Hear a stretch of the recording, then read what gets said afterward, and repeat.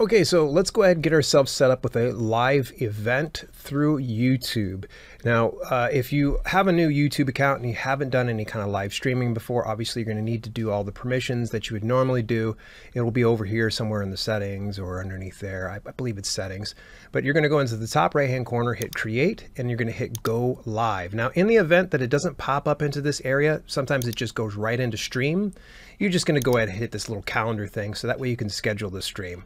Hit schedule, and I'm going to create new. See, it's going to pop up and auto-populate based on a previous broadcast I've done. That's fine. So let's just go ahead and we're just going to put in the title of our thing. We'll put our description. If you're using streaming software, great. If you're using webcam mobile, obviously tick that off. So I use streaming software with OBS, open broadcasting software. Fantastic, by the way. Set your category. And the next thing you're going to do is upload your thumbnail. You could choose a playlist that you want it to dump into. We're going to show more. If it's got paid promotion, tick that off. If you're not using AI, hit no. Drop your tags into there. And the rest you can kind of scroll through and feel like looking through it, go ahead. Next, for monetization, whether or not you have this, you can turn it on or off. Now, personally, I would rather be in control of the mid-roll ads. And when I'm going live, I'm not trying to inconvenience my live viewers with a bunch of mid-roll ads. So you could schedule mid-roll ads at a set frequency if you want to. Me, I'd rather just insert it manually. So typically it will just come after the broadcast when they'll go ahead and put the mid-roll ads into there. We're going to hit next. I always turn on live chat replay because it does provide context when I'm starting to interact with the live viewers. So that way, if someone's watching this on the replay, they can be able to see the live chat. I love having live reactions. Fantastic. Slow mode, leave it go.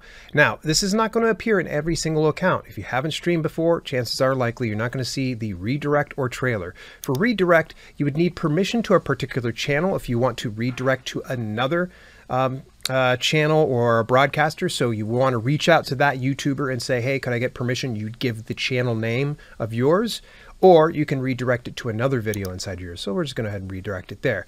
Also, you can add a trailer. Now, here's the tip that I would recommend is for a trailer, get something like a minute to no more than 2 minutes long, providing some context. It's a great way to help hype your event that you're going to be doing. So I'll upload a video with a thumbnail and also get it to where it is unlisted. I don't want to have it public because then people are going to watch it and be like, what's going on here? So I'll select this. So anytime someone visits the page before the event, this trailer is going to play automatically. I'll show it here shortly. So we're going to hit next.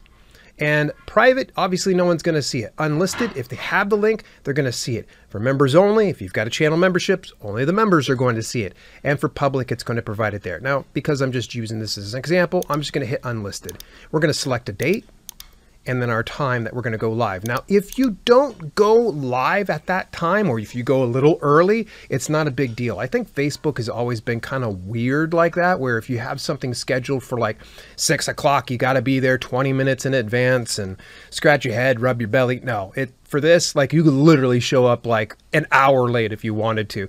It's going to provide a countdown. And so in the event that it hits that countdown and it goes to 6 o'clock p.m. and that's your start time, it's going to say waiting for broadcaster or something like that. We're going to hit done now that we're all set. So it's going to create this page for us.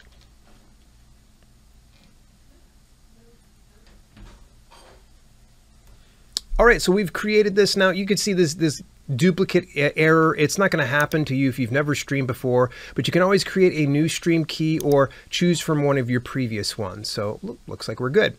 It's telling me to insert ads. No, I'm good to go. All right, the next settings you're going to want to look at is enable auto start and then enable auto stop. See, I use that because I use open broadcasting software, OBS, to stream. And so when I stop there, I want it to stop over there. And when I start, I want it to automatically start. Because otherwise, if you don't have these things enabled, it's one extra step that you're going to have to do.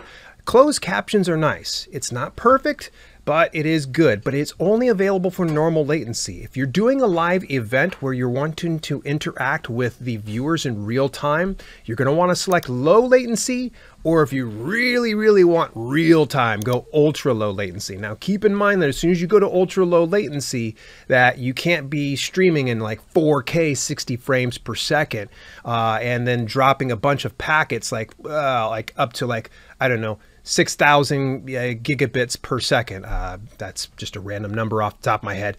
I usually just go low latency because then I can stream at the quality I want to, and then it just sacrifices the closed captions, which is totally fine.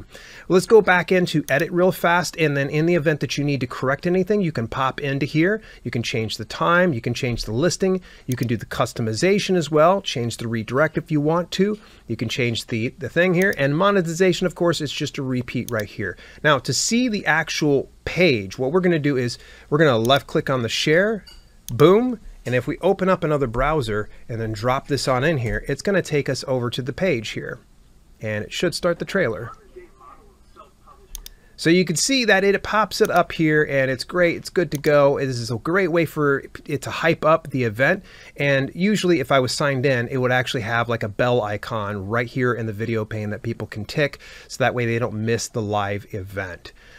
So that is pretty much everything I can think of right off the top of my head. And one of the things I would also recommend is before you do go live, if there's some pertinent information, make sure that you comment it over here. All right. And then you're going to pin the post, and you just left click on there, pin the message, and then it'll pop up here. So that way when someone pops in and you've got a link that you want to promote, or you want to bring something to their attention, like, hey, if you got any questions, please visit blah, blah, blah. So that is how you do that.